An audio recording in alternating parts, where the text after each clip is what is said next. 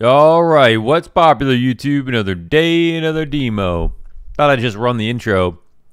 It's not gonna be a demo today.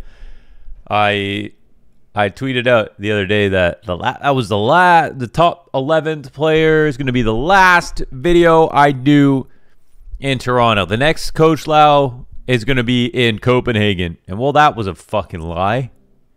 Here I am still in Toronto.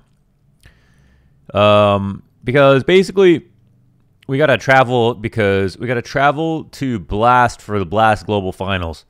They haven't announced any of this. I'm leaking this completely to you. This isn't out there on Twitter. I'm just, let me tell you about my day, basically. I don't think I'm going to do a demo today. Just talk about stuff. We were supposed to, it's 5:25 p.m. Eastern right now. I was supposed to be on a flight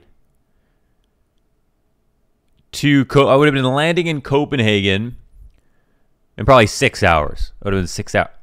This morning, I woke up. I was here with my girlfriend. She was going to drive home. She was going to drive me to the airport. Woke up at 5 a.m. after packing last night.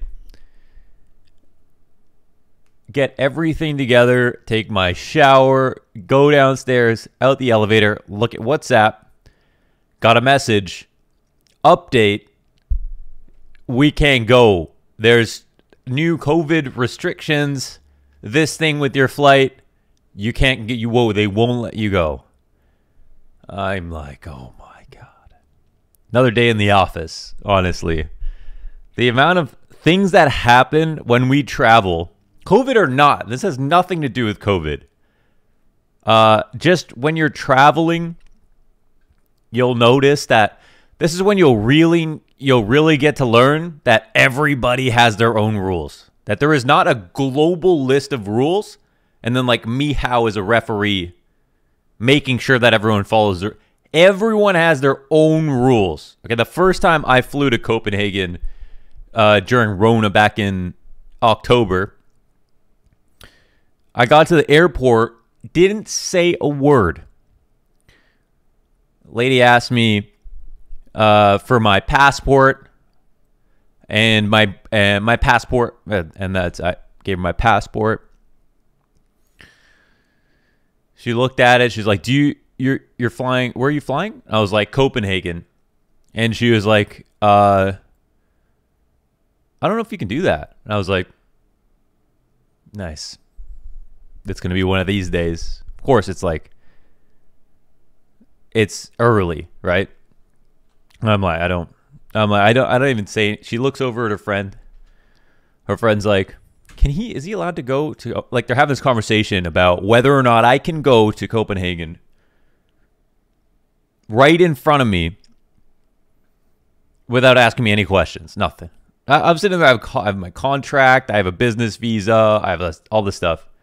I don't want to be flying as much as the next person, okay? But I would much rather be flying to Copenhagen than casting from my living room again, okay? I've been through this before. It is not fun to do, and it is not fun for the commentators who have had to do it commentating from their room. Not a great time to travel. It's it's ironic how it's empty in airports, which means it's nice, but it still feels like the wrong time to travel, you know, and everybody has to be very careful, and everybody is very, very careful. I mean, we're constantly talking about, like when I was traveling last time, getting tested every week, sometimes, you know, days in a row for different events. I just got tested and then I didn't need that test now. I have to go do another one tomorrow, and I'm gonna go fly in a couple of days. I got a new path this time, but not gonna be doing the next video in Copenhagen. No, unpacked my luggage, set up my camera again. Here we are, and this time when I asked for lights this time from Blast if they have them lying around, so that the YouTube videos can look better. We're just chilling today, by the way. Imagine this like a live stream. Okay, so imagine this like a live stream on YouTube. Where we're just gonna hang out. So we look back. Okay, I was so dead here. Let's see. Look at the This was Sweden. No. This was Denmark. This was Sweden. Look how dead I was.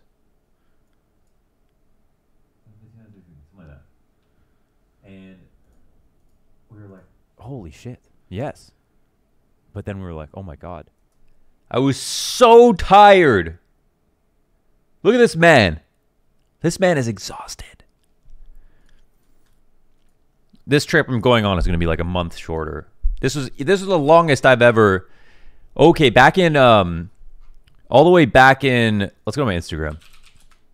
All the way, for those of you who might not know, like from like who aren't here for years and years. Some people message me like, I watched your B-Hop tutorial 4 or 5 years ago.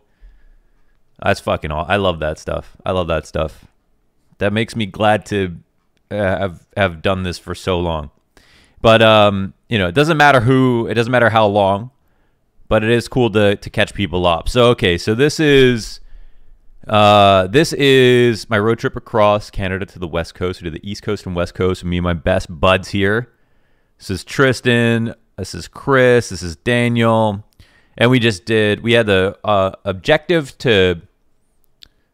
Look at this. Reedy had to put the Boxer sticker on his race car. One of the sickest Boxer sticker pictures ever. This is real.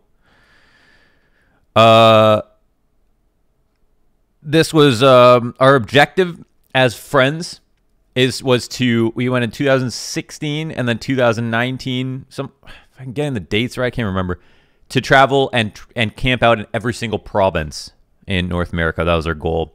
And we still have yet to do the territories or anything up there in the snow. But that's next. That's what we want to do next. That'll be cool. This is Malta.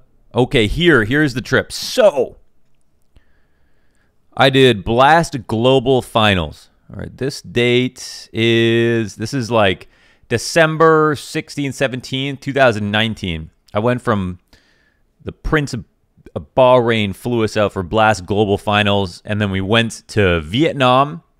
I flew business from Bahrain all the way to Vietnam. It was incredible. I was lying down. I was on my bed, lying down on my switch, dinging the bell for tea, for chamomile tea, thinking, oh, I'm going to sleep for sure on this business class flight across the world. I didn't get a second of sleep. I was just so happy. And to land in Vietnam that way, nice and comfortable. I was there with my girlfriend. We went for Van Silly's wedding. Here it is, Van Silly. I used to cast with Van Silly. He's a Valorant caster now, popping off. Me and my girlfriend went over here, spent a month in Vietnam and then a month in Thailand, or like 2 weeks in each, something like that. Again, the timeline's all messed up. I bought these suits for $200 US or less for the suit, the pants, and the shirt. And it was tailored in a 1 day, 24 hours. My man Duke Non at Duke Non Tailors did this. I've still got him on WhatsApp. I can hit him up for more suits. That's where I got the suit. This is where I got the red suit that I wear a lot of the times on like semis and finals. And I got like 4 suits while I was there.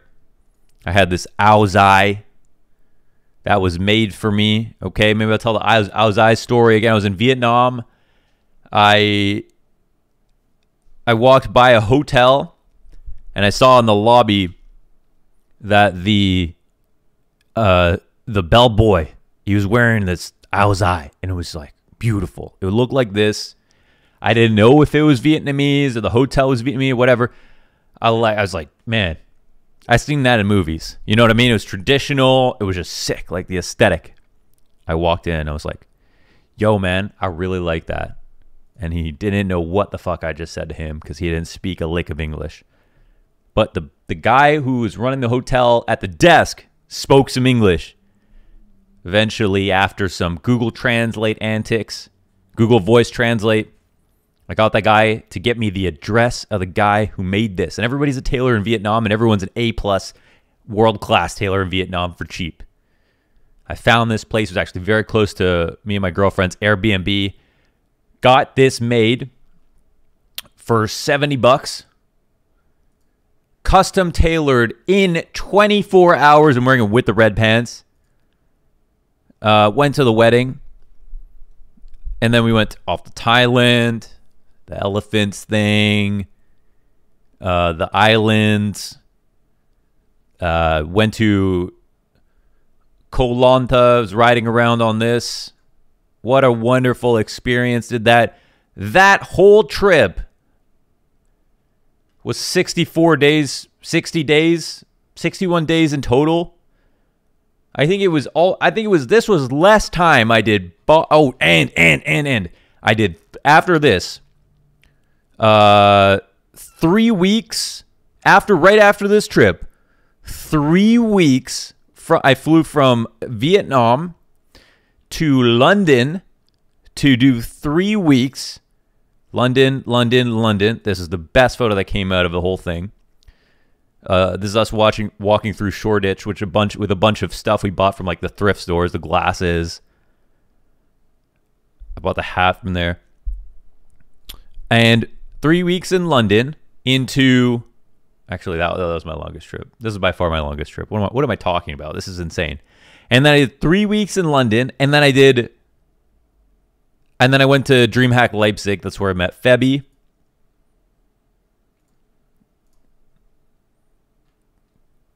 And then I went home. And I did all of this shit, right? Oh my God. So many experiences. You know, Blast London was probably the best 3 weeks of my whole life. I got paid every day. I got to do what I love.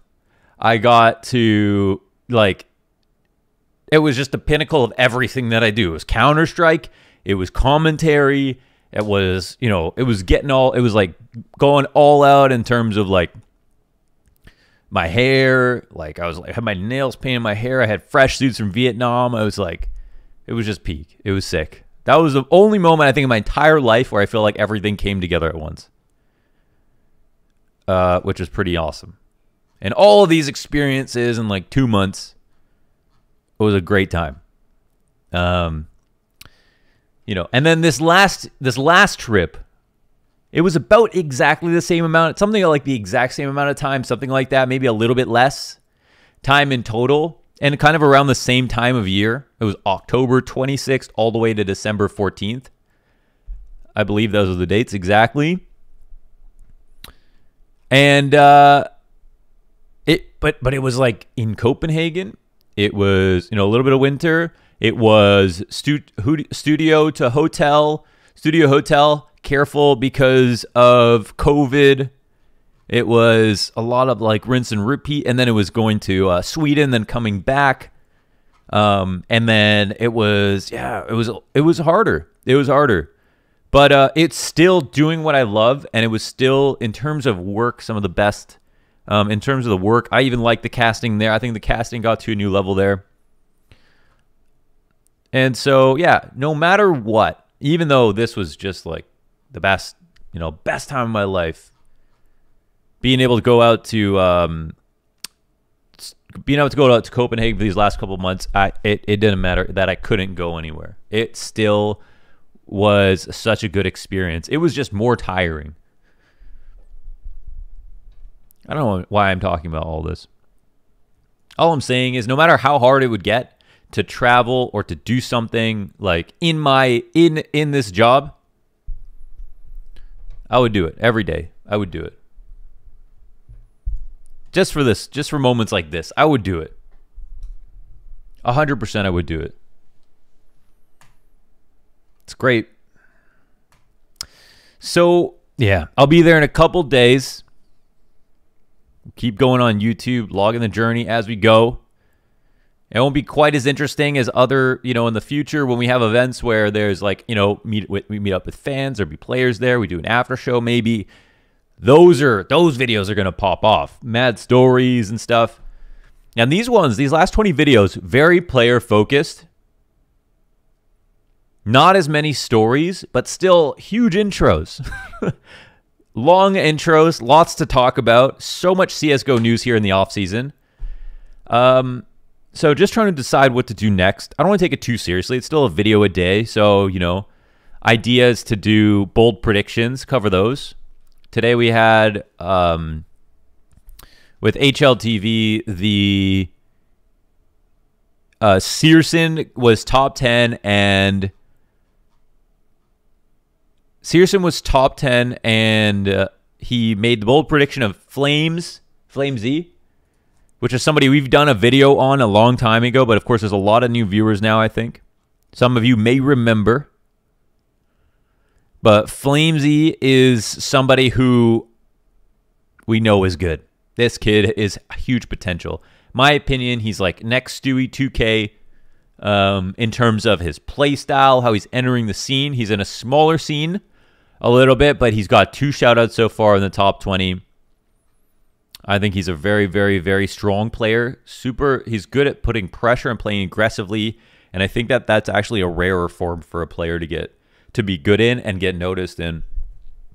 I think he's going to fit very well into the current meta. He knows how to work the map. He understands the value of map control. That's what we keep saying about FlameZ. So maybe going over the bold predictions and maybe following along for whatever the top 10 that we want. But yeah, we have done, somebody said the idea to do the top 10 players again for the HLTV list. Do players that we missed in the top 20. Which, that could be interesting, because then we could do the first, like, 6 players that we've never done. JKS, Breeze, Henny, K. Serrato, Crims, Brolin. That memory. We didn't do any of those, so that might be cool. Or we could do... Yeah, we could do that. Or we could do bold predictions. I don't know.